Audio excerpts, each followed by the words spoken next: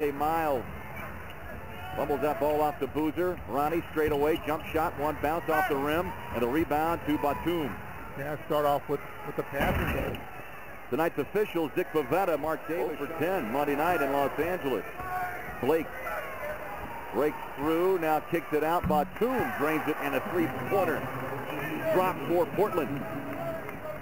The jump shots and basically the three-point shots that have given the Portland Trailblazers this lead right now. Jazz are outscoring them in the paint. Aldridge fires it up. Batum puts it up and in. So an offensive rebound